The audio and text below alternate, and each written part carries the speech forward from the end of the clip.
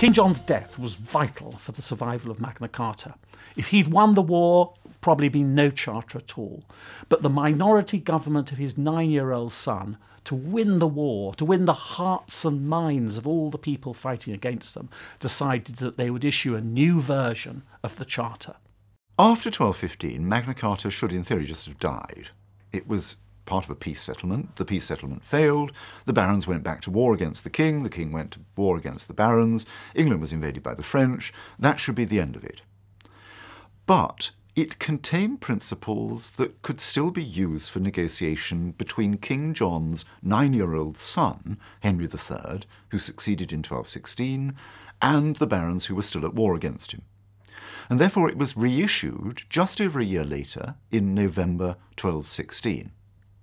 And then it was reissued again at the end of that civil war in 1217, and then again in 1225 as an attempt to negotiate taxation between the English Church and the king. Thereafter, it was reissued regularly whenever there were problems between the realm and its sovereign, and by the end of the 13th century it had become totemic. In the 1270s, we find the Church demanding that a copy of Magna Carta be displayed on the door of every major monastery and every cathedral church. It had become a totem, not just a legal settlement. Magna Carta was very important for the whole development of Parliament. First of all, it asserted a fundamental principle that taxation needed the consent of the kingdom. Secondly, it made taxation absolutely necessary for the king because it stopped up so many other sources of revenue. And thirdly, in making concession to knights in the counties, to burgesses in the towns, it looked forward to their representation in Parliament. They were going to have to be summoned to give consent to taxation.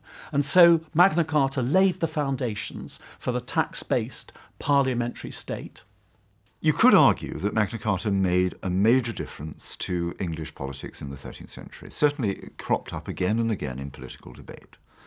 You could argue that it prevented kings of England from, as it were, exploiting their rights to the absolute full. It put an end to arbitrary kingship.